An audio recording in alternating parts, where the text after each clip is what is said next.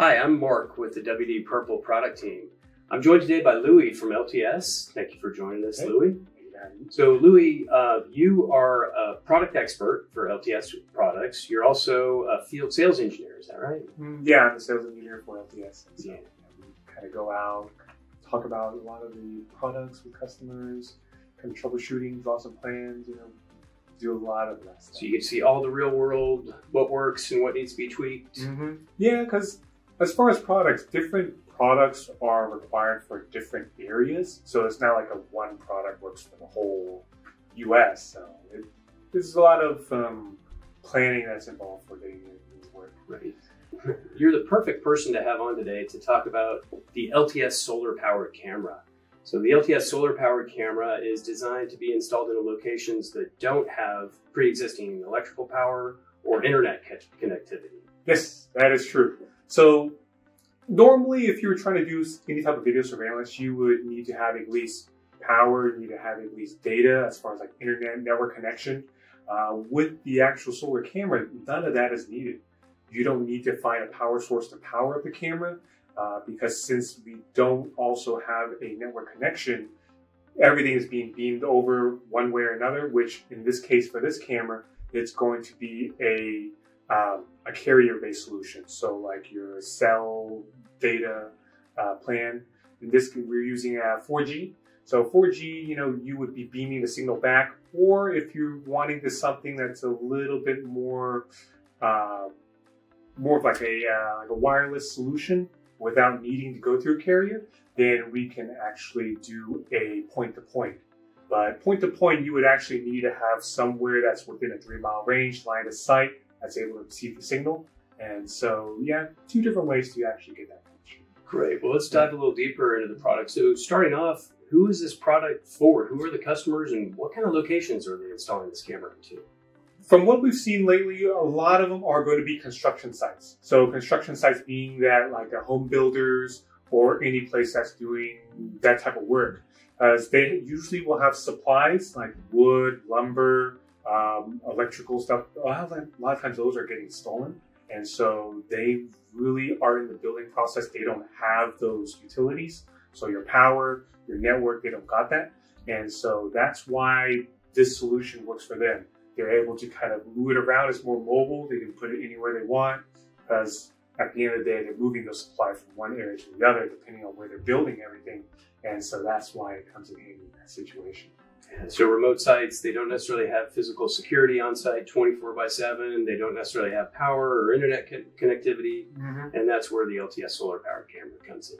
Yeah, because a lot of times they will have like a security guard, but hey, if the security guard's in one area, then who's looking at the other area? So with this camera, they can have multiple cameras securing different areas at the same time. All right. And what were the options for those types of customers? What could they do before, or do they have to run power or internet? Yes, usually they will need to at least run power because these are all electronic devices. So if you're not getting that form of power to power that device up, then there's really no way to get it to run the camera. There's no way to get it to run the actual modem that's beaming the signal back. And so, yeah, those are at least the most basic type of utilities that are going to be needed. All right, so let's talk about the operation of the camera with solar power. So does it only work during sunlight, daylight hours? No, not necessarily. It will run 24 hours a day because yes, you do have a solar panel that is charging up and powering the battery. It is powering up the camera. So during the daytime, it is able to absorb and get enough power to charge at least the battery and run the load, which is the camera itself. It's also going to be running the 4G modem, or if you're running a point-to-point bridge, it is running that to beam your signals back. So it is a kind of like an all-in-one solution where once you have that whole kit, you're good to go. Under normal operating conditions, how long does that battery work for? There are different modes for the camera itself. We've got more of like a standby mode, which is more like a manual mode. You can turn on the camera and have it start sending the signal whenever it needs to. We also have more of a proactive mode, is what they call it, where the camera will automatically detect, oh, there's someone in the area. That's when it clicks on, starts sending the signal over. There's also a full performance mode where it's running 24 hours a day. And using that solar panel, using that battery, it is able to run it through whatever mode that you want it. The only difference is different modes will require different amounts of power, and so that's going to probably be the only limitation you can say. Great. And is the solar panel adjustable? So I imagine the sun is on different paths during different times of the year. Can you move the panel to track the sun? Yes, yes. So if you're looking at the solar panel, you can adjust the angle, and also you can adjust it if we're wanting to kind of put it a little bit more left, a little bit more right. You can always do that. But according, we're in the North America, so we're in the Northern Hemisphere. You're usually going to be pointing the panel south at roughly 45-degree angle. So that's going to be the best way to go, because yes, the sun is moving from east to west, but you just keep it in your southern position, and while the sun is traveling from one way to the other, it's still able to grab it. You really don't need to move it during the day. So if you're a security professional, an installer, or an operator, you don't necessarily have to become a solar-powered engineer to be able to operate the camera. No. Yeah, I just said it once and forget it. Yeah. All right. All right. Well, let's talk a little bit more about the optic system with the camera. Is the camera a low-power camera, or is it a full-featured, high-resolution camera? I would say it's more of a high resolution, because that is running 4K image, so it's an 8-megapixel image. And also, you are going to be getting the 24/7 color cameras. So it doesn't matter if it's at nighttime, during the day, you are going to be getting full color. All right. Tell me a little bit more about that LTS implementation with the color system. On that one, the cameras itself, since they are full color, they have a larger physical image sensor inside. And with that larger image sensor, you're able to absorb more light. More light gives you a better color resolution or color gradient in your image. Great. So it has great low light performance as well, with changing light conditions. So perfect for sites like construction sites that don't have or well lit. Yes, yes, because you can run, the camera itself does have a physical white light, which shines down pretty much like a floodlight. If it's not needed, it's not going to turn on, but if it's super dark, it's pitch black, then yes, you can revert to using that white light to turn on. Okay. We mentioned network connectivity, so let's talk a little bit more about that. So it's a cellular 4G implementation? Yes, it's cellular based. So the modem itself on the camera is a 4G.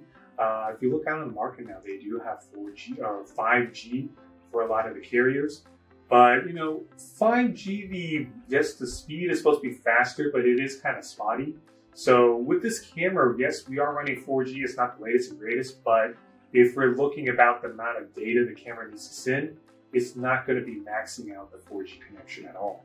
And 4G is going to give you a more stable connection, since it is not brand new like your 5G connections. Right. Right. Well, as an operator of the camera, what am I doing when I'm connecting to the camera? Am I playing back video? Am I adjusting the camera settings, or how am I interacting with it? You can do all of the above. So there is an app that you can use either on a computer or on a phone, mobile device. And on that device, yes, you can pull up the live view. So what is the camera seeing at that moment? You can go in there and change the settings. Change the settings like the different type of modes, or you can play with like the detection types. So all of that is available. You can also go in there and do playback. So if you're needing to search for footage that has been recorded, you can do that. You can download that footage if you're needing it for like evidence or whatever. So any of those options are available. Great. So no truck rolls, no climbing a ladder up to a solar location. No, definitely not. If that was the case, I'd be a pain in the butt. Oh, I need a footage. Oh, let me grab my ladder and climb up the camera and get it now. Those are old school, old fashioned. You don't need to do that anymore.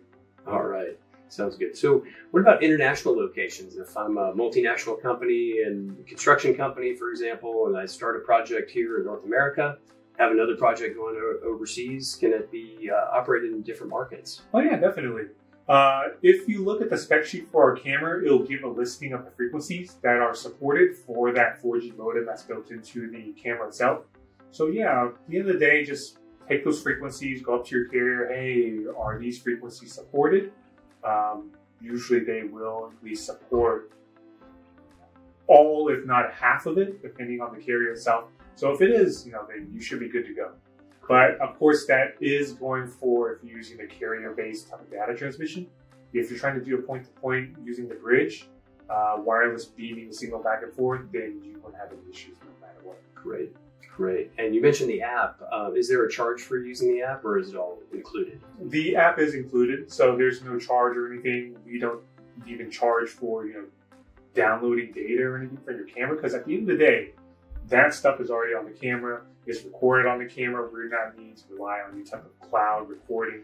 There's no monthly charge or anything for that. So you mentioned recording onto the camera. So let's talk about the storage. So what are the storage options for this camera? On the camera itself, it does have 64 gigs of built-in storage. 50 gigs of that is going to be available for recording use. As we've got that. Once it's formatted, of course, it's going to be a little bit less. Then you have like the system data settings and everything. So 50 gigs is going to be available for recording use. And you can supplement that by popping in a SD card, a micro SD card. Okay, and which different qualified micro SD cards are included on this product? The SD card is going to be separate, but we would recommend getting anything that's endurance grade or your Western Digital Purple, since those are made for recording 24 hours a day. So that's going to give you the best life out of that storage. Yeah, so you mentioned endurance grade. Is there a difference between video surveillance endurance grade and a retail endurance grade that a videographer might use? They are going to be optimized differently. So usually your surveillance grade, that is optimized as far as power for recording 24 hours a day. You're going to have the good read and write cycles for recording that much. I would say your videographer grade would probably be you're able to max high speed to keep up with your video that they would use on their cameras. Right, so you mentioned WD Purple. WD Purple micro SD cards are rated for 24/7 operation. And they're also built with what we call video surveillance grade endurance. And so that's high levels of endurance for the card that goes, often cases, well beyond what you can get from a retail grade camera. So WD Purple is designed for ultimate reliability for video surveillance applications. So why did LTS select WD as a partner for this solar camera? So a lot of our customers, they've been starting off, with any type of SD card that they can find, because they think, hey, SD cards are SD cards. But what they soon find out is that, it looks like they dropped the connection or the SD card gone bad, and they lost all their footage when they're really needing it the most. And so that's why LTS, we recommend going with Western Digital, their Purple line of SD cards, because those are made for your high read and write cycles. They're just dependable, reliable. We haven't had any issues with that since, and our customers have been happy with those Western Digital products. That's great to hear. Well, Lewi, thank you so much for telling us all about the LTS solar powered camera today that features WD Purple micro SD card storage. So, thank you. Thanks for having me, Mark.